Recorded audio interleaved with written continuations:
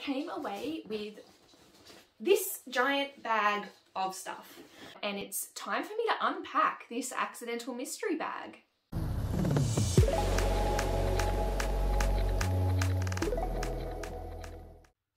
Hello, welcome back to my channel. I am Cass. I am an avid thrifter and part-time reseller based in Australia.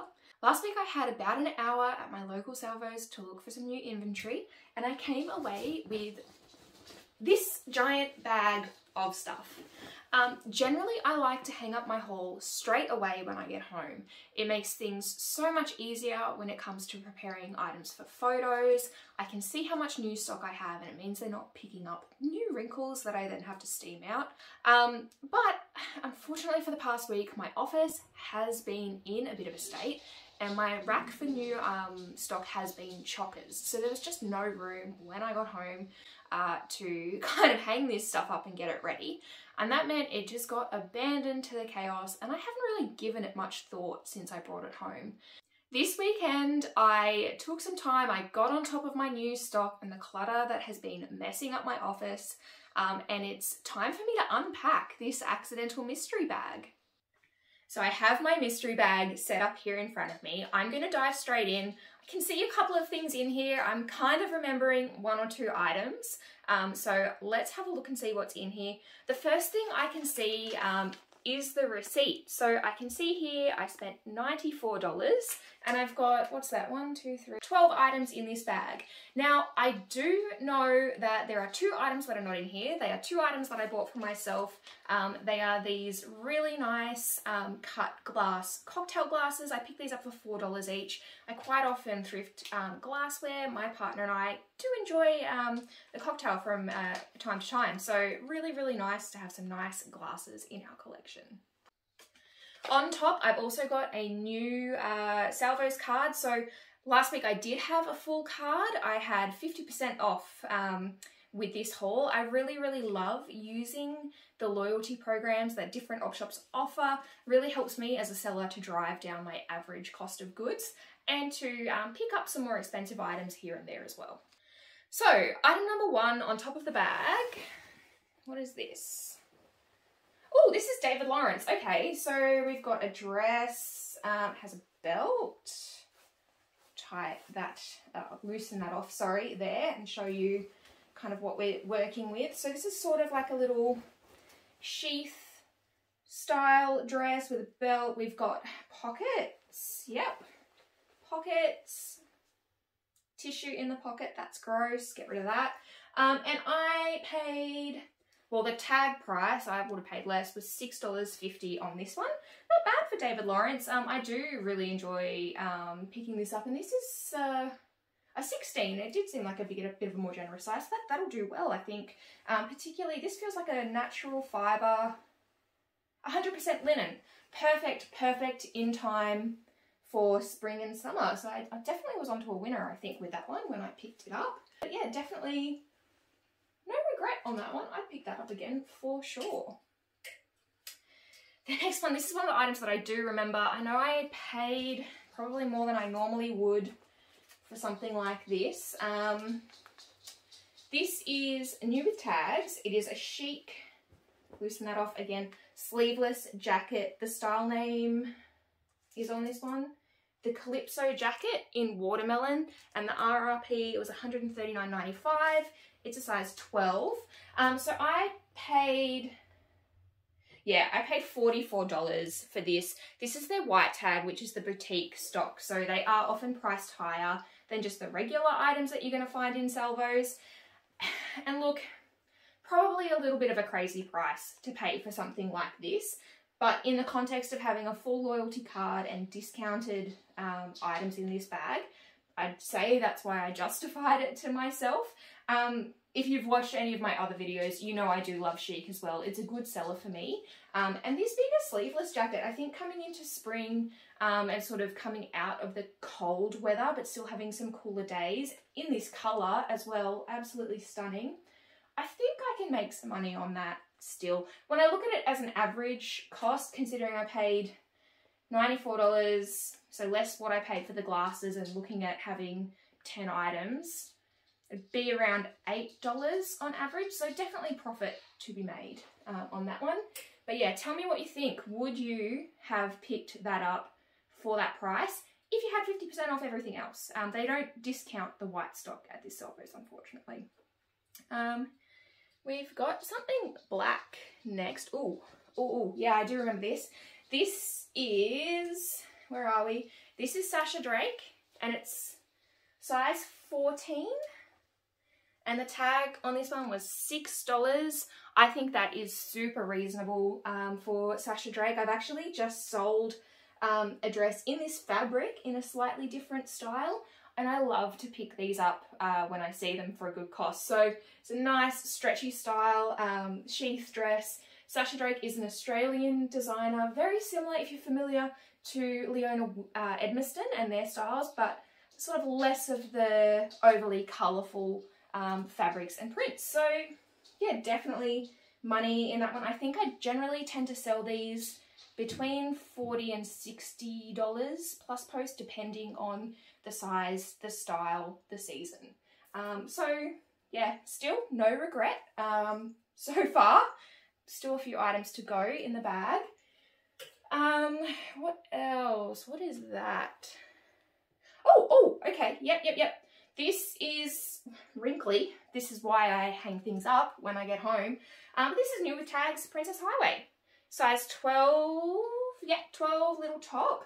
Originally, this was $48. It's the Emma top in toffee.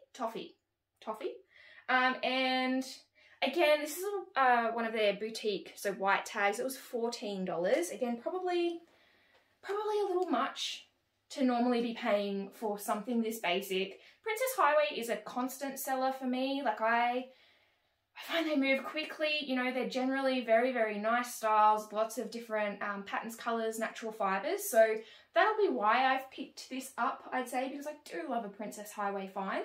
At $14 for a basic style like this, though, probably a little bit insane and not something that I would have grabbed had I not had the full loyalty card. What is next? Oh, this looks like it's the last. Oh yeah, I know what this is.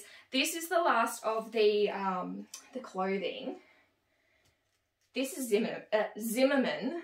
So designer find score in the bottom of a bag that's been sitting in my office for a week. I'd completely forgotten that I'd picked this up. I have never ever found a Zimmerman in that op shop before, and definitely not for a tag price of $5.50. Now this style, like, it's not going to be a bestseller. It's not one of the super sought after gorgeous floral styles they have. The material, I think originally I thought this was silk, but feeling this now, it feels a little bit, it doesn't quite have the right texture to be silk. Let's see if there's a tag actually.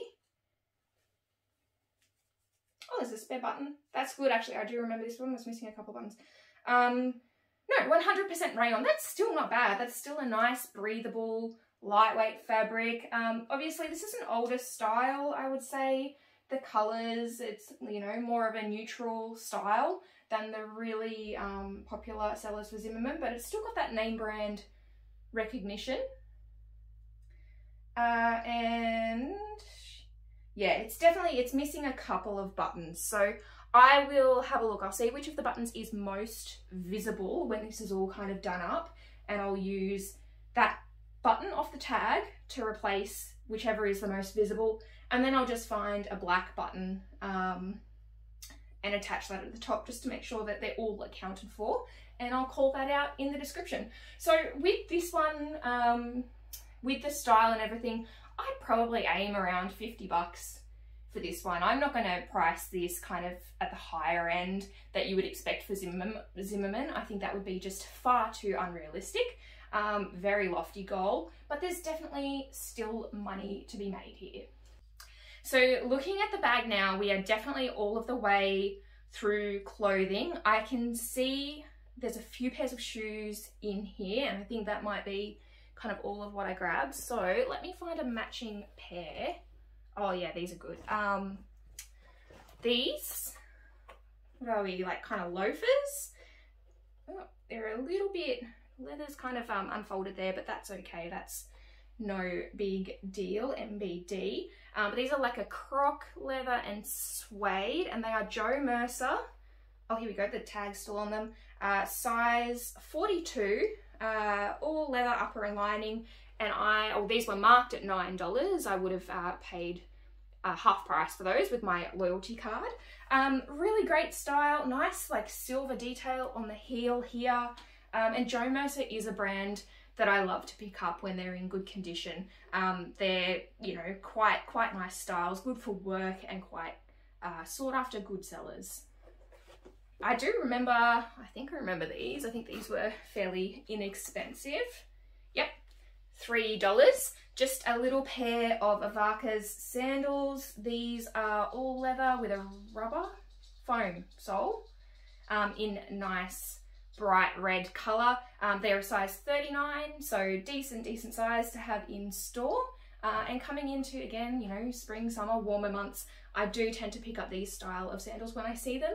They are quite popular, quite good sellers. And I think we're down to like the last two pairs. The bag's looking pretty empty. Oh yeah, I can see here we've got Django and Juliet. So they're nice. Again, floral, sort of more summery style in a sandal. They've got some nice laser cut detailing on there and just a little block heel. These are, what are you?